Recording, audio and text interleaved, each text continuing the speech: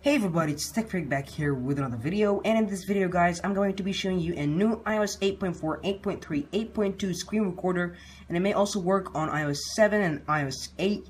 So this is the new screen recorder. So I previously showed you a similar screen recorder, but people complained about it not working or recording the screen and flipping it over. It wasn't that good. It was called Sha, so I made a video on that, but this one is a lot better.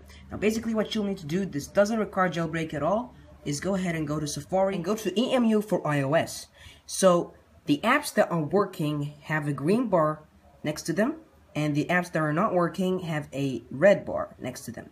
So the screen recorder that we will need here is called iRec. It's the one right here, so let me focus on that. And as you can see, it has a green bar, so it's working with iOS 8.4.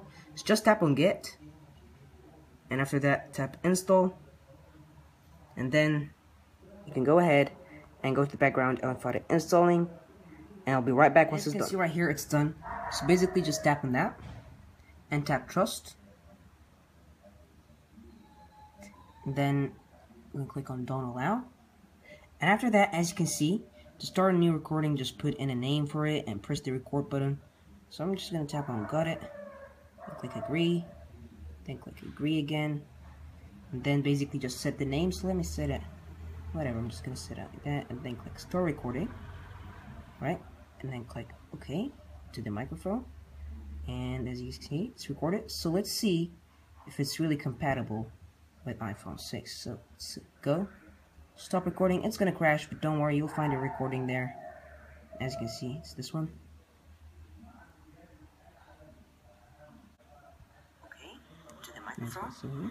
And as you can see, it's recorded. So let's see if it's really compatible with iPhone 6.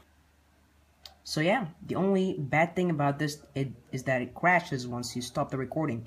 But the recording is there. It's compatible with iPhone 6. I'm not sure about iPhone 6 Plus. But it's very cool, and it's much better than Sha.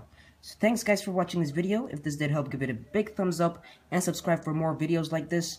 And stay tuned for iOS 9 betas and the jailbreak that is coming really soon. I'll catch you all in the next one. Peace.